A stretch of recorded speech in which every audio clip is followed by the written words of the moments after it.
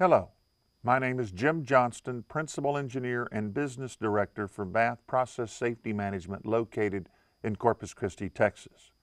We have created a set of informative videos in order to provide you with a basic understanding of various codes and recommended practices that relates to process electrical safety. We hope you find these videos informative and insightful.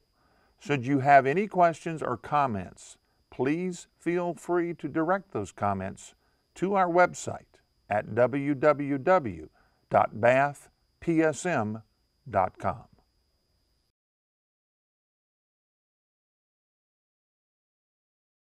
What are Bath Process Safety Management's best practices in performing hazardous area classification assessments and the associated benefits?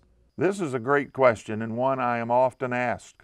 The methodology for performing hazardous area classifications can be found in API RP 500, which is the recommended practice for classification of locations for electrical installation at petroleum facilities classified as Class 1, Division 1, and Division 2.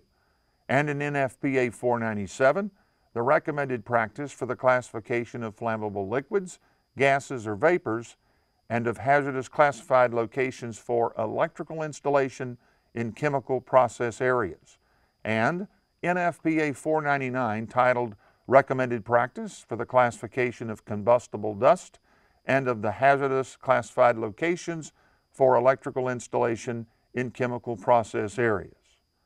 Bath Process Safety Management best practices are as follows. 1.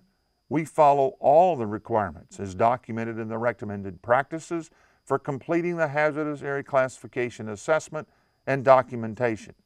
Remember, this is required process safety information by OSHA. 2. We conduct site visits as boots on the ground to ensure all point sources of release are identified and accounted for in the hazardous area classification assessment process. 3. We utilize the best analytical tools when dealing with complex mixtures for determining the hazard radius in Class 1 areas. 4. The contents of hazardous area classification drawings and assessment reports contain the required area classification, material grouping, and temperature class T code or ignition temperature information. The benefits of Bath Process Safety Management best practices are as follows. 1.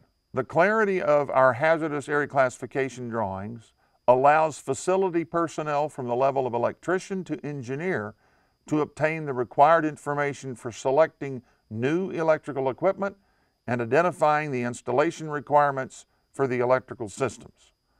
2. Our common sense approach to hazardous area classification assessment applies to operational practices to assigning the hazardous area classification to equipment within the scope. 3.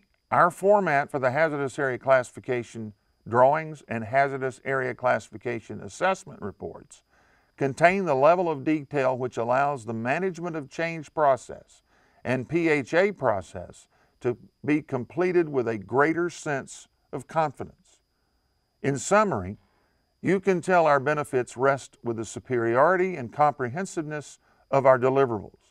If you or someone in your organization desires additional information or services regarding this topic, please choose the link in this video description or go directly to our website at www.bathpsm.com.